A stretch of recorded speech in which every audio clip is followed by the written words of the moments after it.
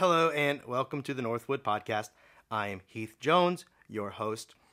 I'll start by naming a reality that surrounds me. This is a busy week and I'm on a time crunch, so I'll try and keep this first part brief. First, you may well hear quite a lot of background noise today.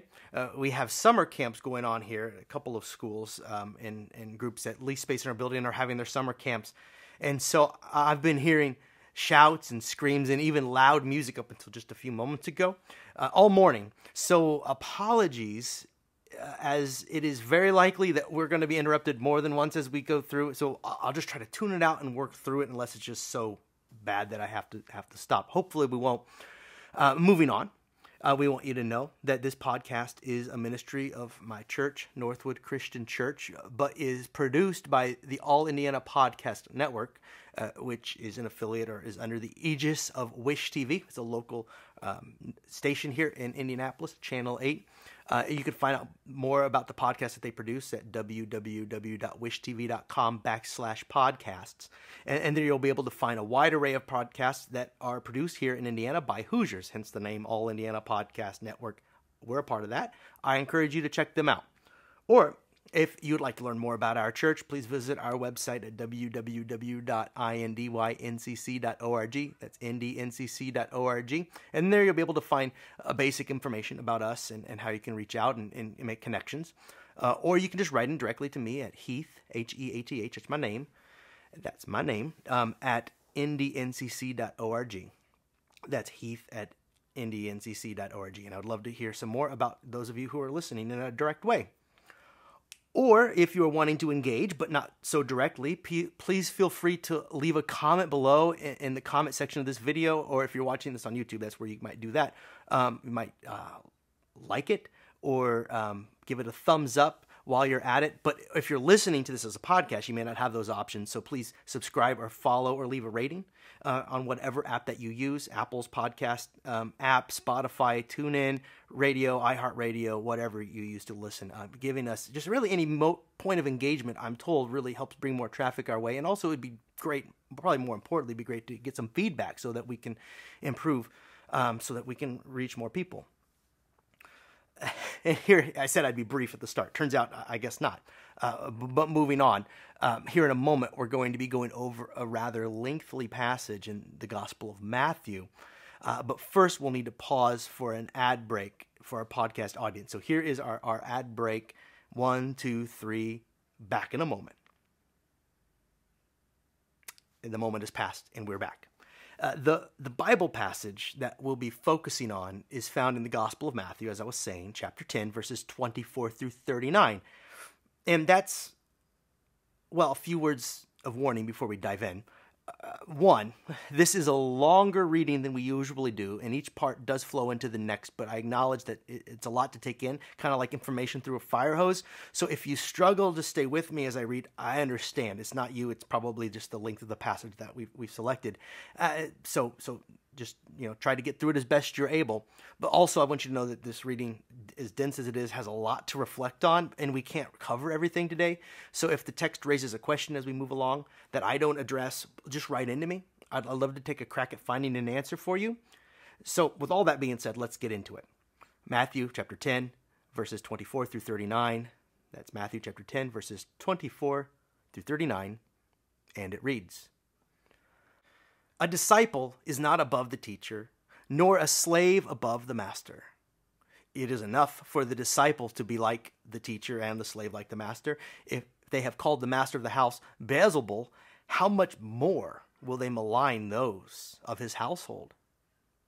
So have no fear of them, for nothing is covered up that will not be uncovered, and nothing secret that will not become known.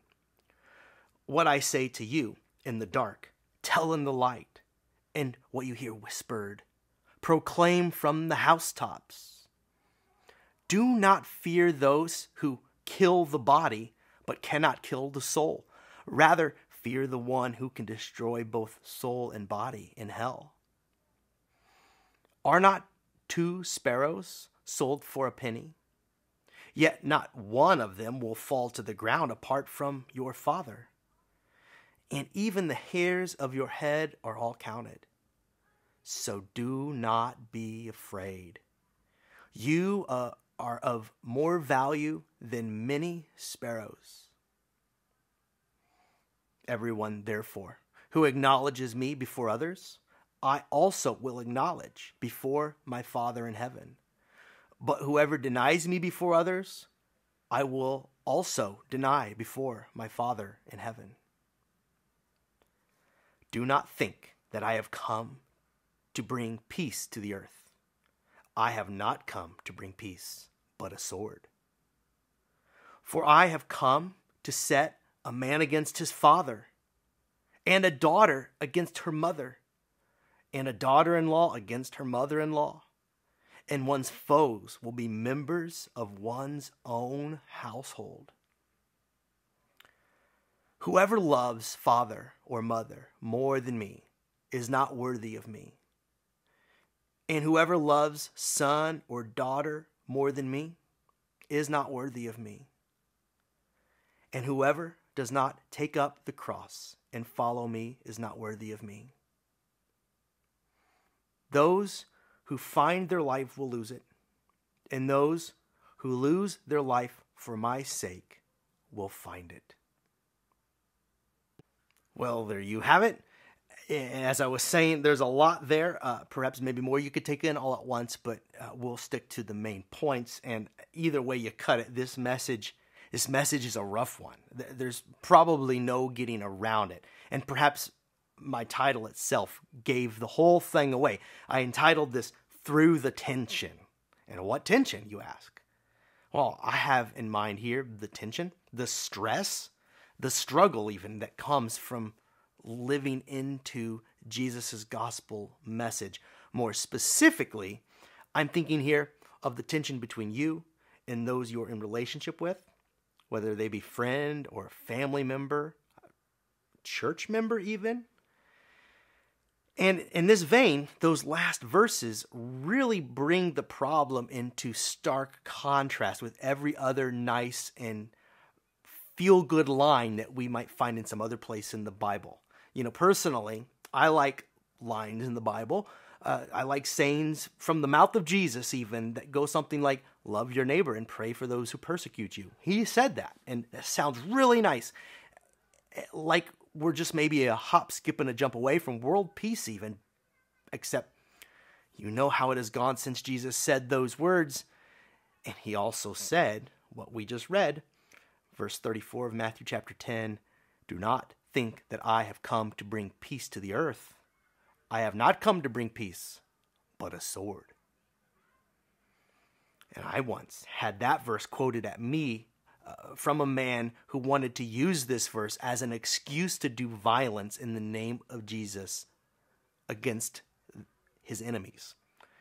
And I think that such a thought is very nearly, if not entirely, blasphemous to do such a thing in the name of Jesus. Not to mention that this is entirely to miss the point either way.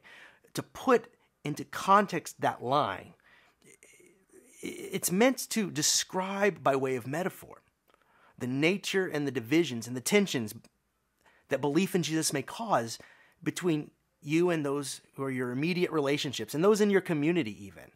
So it's not saying go and do violence. It's saying that just believing in Jesus will bring divisions like a sword cuts and makes two sides of what's cut, two sides a rift in your family.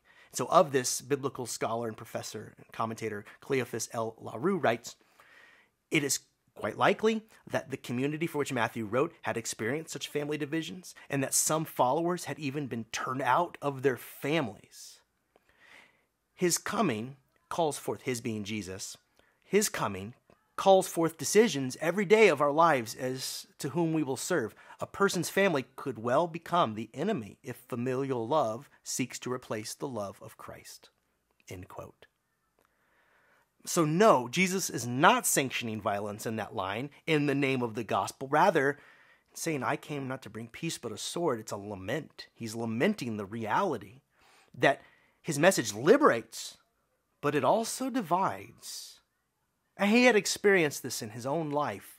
There's a story just later in chapter 13, just moments after this chapter that we're reading now, or Jesus will be rejected by his entire hometown, the people that raised him.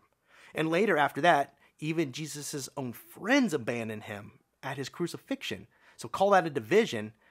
I'm sure it cut Jesus like a sword, and it nearly always does hurt that way. In the passage that we just read from Matthew chapter 10, Jesus predicts fractures in the relationships between his disciples and their close kin and community. He mentions son against daughter, daughter against mother. Even the in-laws are fighting against each other. And I think that we've come to appreciate this lament in recent years, how a message that some hold to be liberating can be received as a message of oppression by other communities. And who's right in the end? I am sure that many of Jesus' protagonists approached him in good faith, believing God was on their side. But it is only in retrospect that we pass more sound moral judgments about which side of these conflicts from the past held the higher moral ground. Whose side was God on anyway?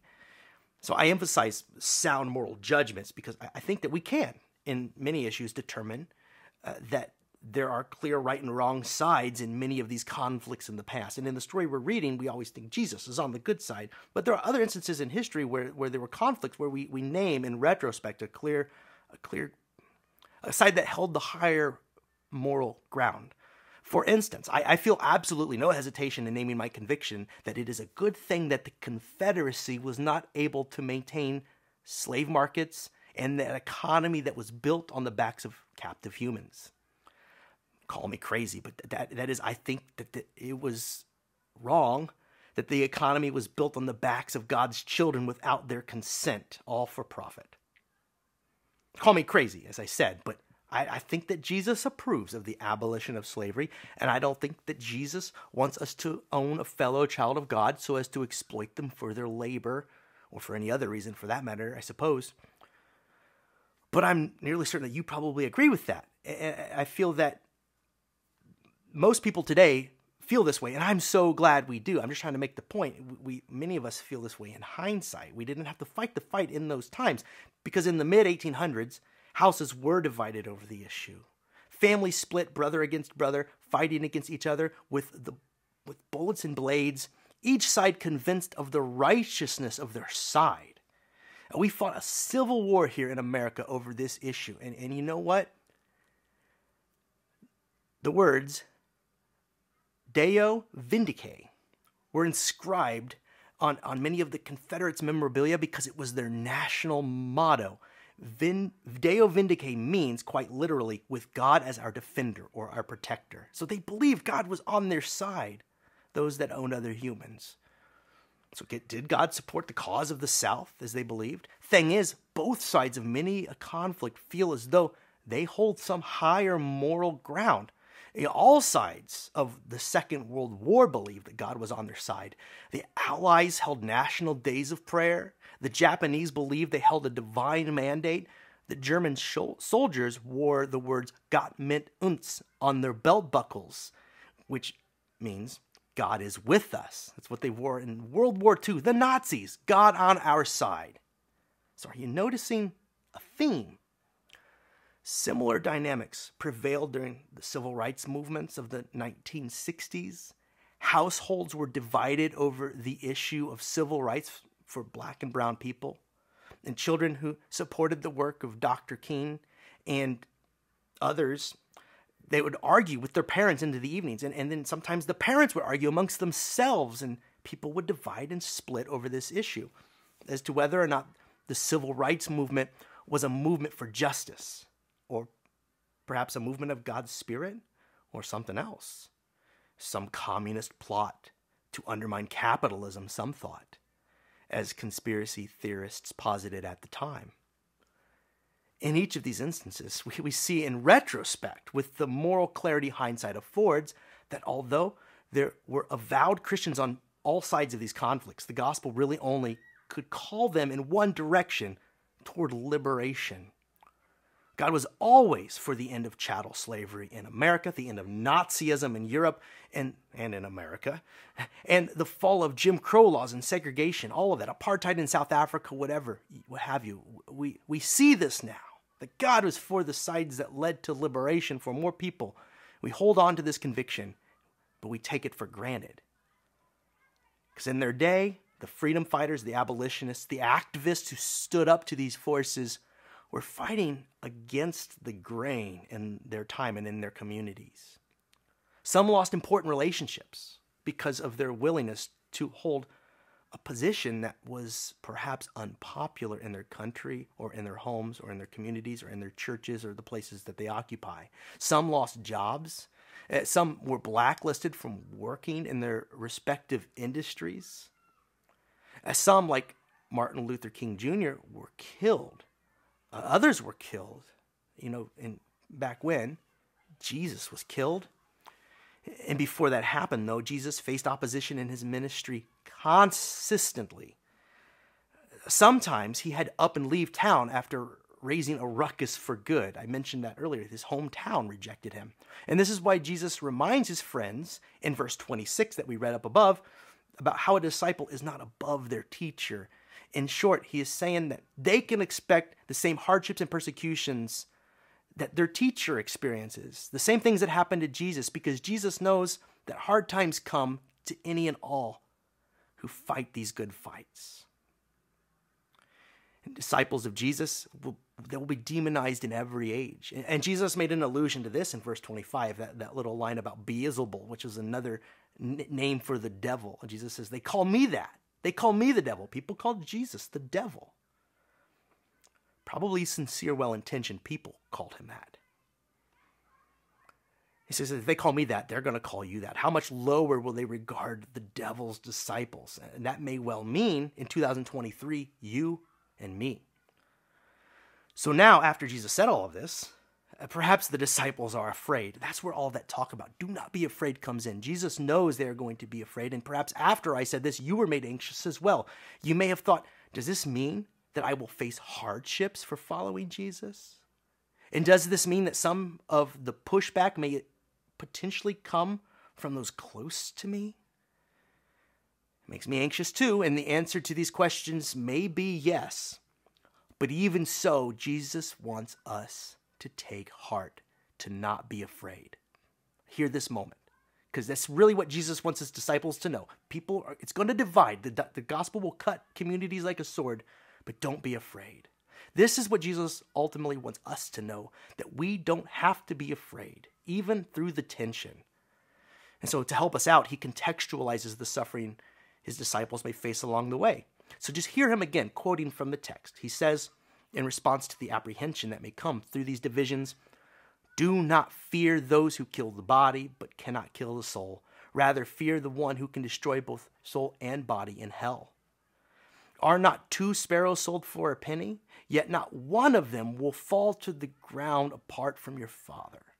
And even the hairs of your head are all counted. So do not be afraid. You are of more value than many sparrows. Or my paraphrase, sparrows may fall, but God does not abandon them.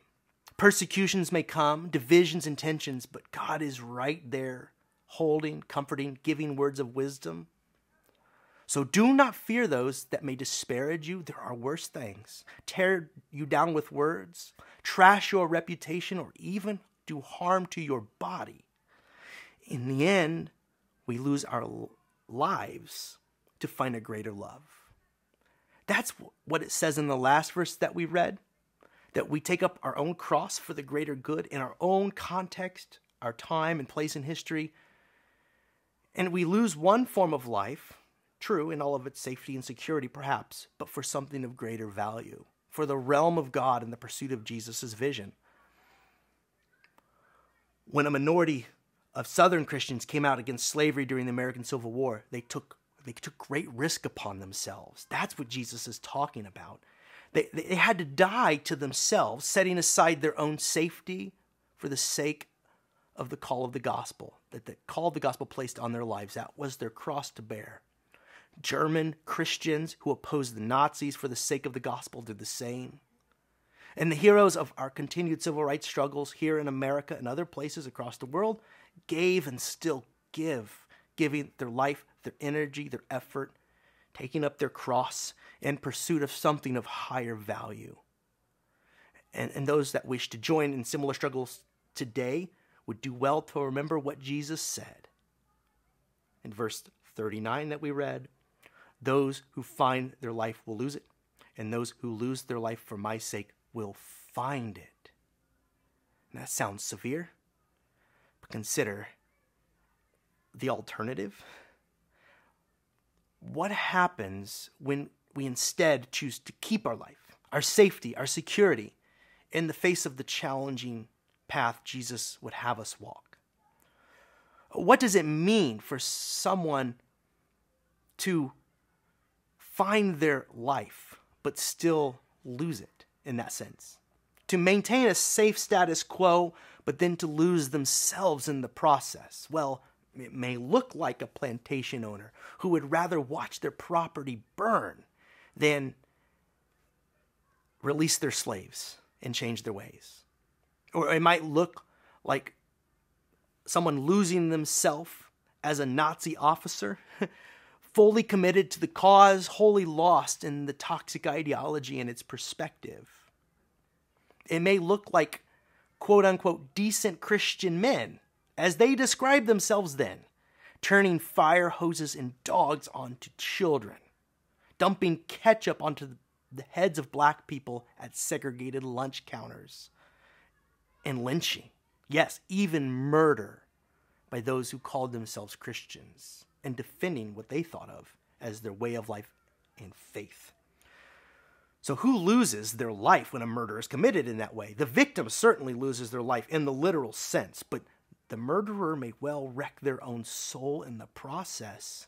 That is, they lose their life on a deeper, more significant level. So today, the movements toward liberation are still plucking away, but the work is as divisive as it ever was. I can remember the way that those family and even church gatherings began to change in tone and temperature near and around 2016. What happened that year, I wonder? And that was a contentious election year, and our country was becoming increasingly polarized. It's a phenomenon that seems to have only accelerated since then. So many families, they have begun to feel a sense of anxiety and even dread at family gatherings because of this sense that there may be differences between them, and that those differences may well drive the fractures deeper. I hear this from congregants and friends all the time. So what do you do? What do you do when that happens? Do you turn bait and run when the sword is cut so deep, the sword that divides is cut so deep, or do you hope for some avenues to reconciliation? Which, as I frame that we obviously are trying to look for avenues to reconciliation, but it's hard because the pandemic came, and then the year 2020, and another election came, but never went, as it still seems to be in the air as we're arguing about that election still today. There was a storming of our nation's capital. Need I say more? It has happened again. The sword has divided. Families and friends struggling to make it through the tension. I don't know how it has been with you, but I have been made sad as I witness hearts change. Hearts that were once filled with love, now filled with anger and fear. Fear that has risen to such a tenor that there is talk of even killing the bodies of enemies. They forget that we should not fear those that may kill our bodies, but they are afraid. And this, by the way, is a thought I wholly reject, just as an aside, doing violence to my enemies as I am wholly committed to nonviolence. But there are others I have heard, self-avowed Christians, that I have learned who do not reject the notion of doing violence. There are others who see pastors like me as on the wrong side because I support the LGBTQ community and their continued struggle for acceptance and inclusion in our society. I've learned of Christians who think that I'm on the devil's side for thinking that migrants and refugees should be cared for wherever we find them simply because they are our brothers and sisters and children of God? That's a principle to live by, at least, even if the logistics are complicated. I've learned of Christians who think I am on the devil's side for suggesting that the economy, driven by the logic of capitalism, which always and ever calls us to produce and acquire more, well, that way is devastating to our communities and to our planet. So you see, the sword still divides. I say things like this, and Christians, swords divide. The gospel divides, even between me and my closest friends and relatives. But I continue to try to answer the call I feel on my life, a call to explain how the gospel of Jesus calls us to advocate along with Jesus for those who need a voice. Jesus has told us that there is nothing they can do to our body that would be worse than losing our souls. So those that grow numb to the injustices that surround them may well lose their souls. And I hope I never cave to the fear and lose what matters most in here.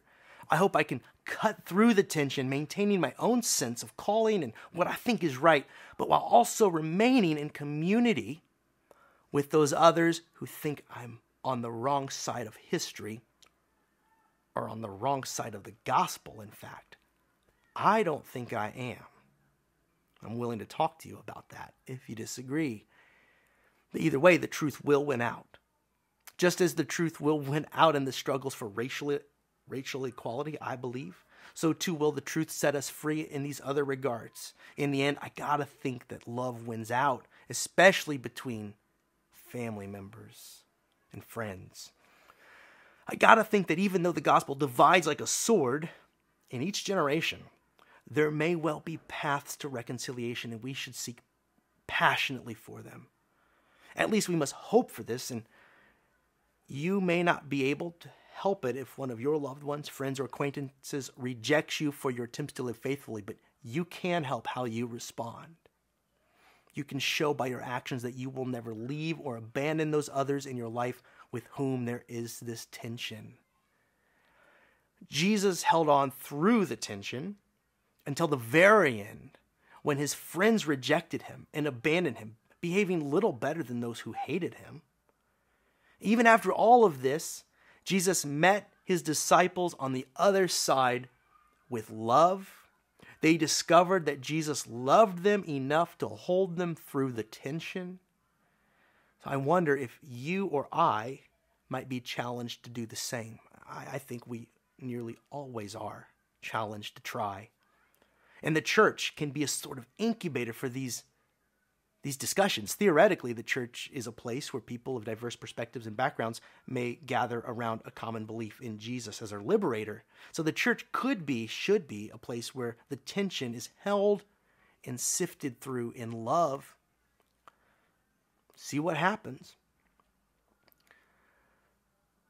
So all this to say, remain near those with whom you disagree, to the best of your ability, and if it causes you too much harm, well, you know what you maybe can take. But if you are truly on the right side of history, which I hear will use synonymously with the right side of the gospel, just for our purposes of this talk, then hold firm. The truth will win out. In the meantime, try and remain in communion with those who react in the fear and in the anger that Jesus is discussing here. Jesus himself continued to engage his opposition. He met with them in their homes, in fact, and he hashed things out over meals. And it could be that in time, you will arrive at a greater understanding with those in your life who perhaps maybe you've been holding at arm's length. It could be that they come around to your perspective, but you'll never know if you cut them out of your life. It leaves open possibilities if you keep them near. But in the end, I think that there is no other way than through the tension. I don't have an answer to resolve it, quite honestly. I don't know that it will be resolved in our lifetimes, based on my observation of history and how things are going. We can assume, at least based on how things are going, that the tension won't be resolved anytime soon. It'd be a miracle I pray for that miracle. So we must pass through it. But don't be afraid. Fight the good fight. Spread the good news of Jesus as best as you understand it, which calls for the liberation of all peoples, by the way. And this is a cause worth fighting for, even if the fight divides us.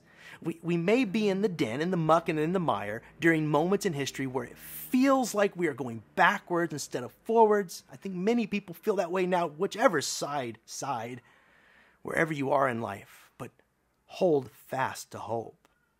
I really can't put it any better than Jesus did when he said, "So have no fear of them, for nothing is covered up that will not be uncovered, and nothing secret that will not become known. What I say to you in the dark, tell in the light, and what you hear whispered, proclaim from the housetops. Do not fear those who kill the body but cannot kill the soul." And church, remember, perfect love casts out fear, says the writer of 1 John. So love those who resist you and do not fear them. Give your life for them if that's what it takes, giving of yourself to keep what matters most in the end, saving your heart, your spirit, through acts of love. God's eye is on even the sparrow that falls to the ground, which means God will keep you too through the struggle. What matters most will not be lost in the end. To participate in the work of Jesus is to find oneself.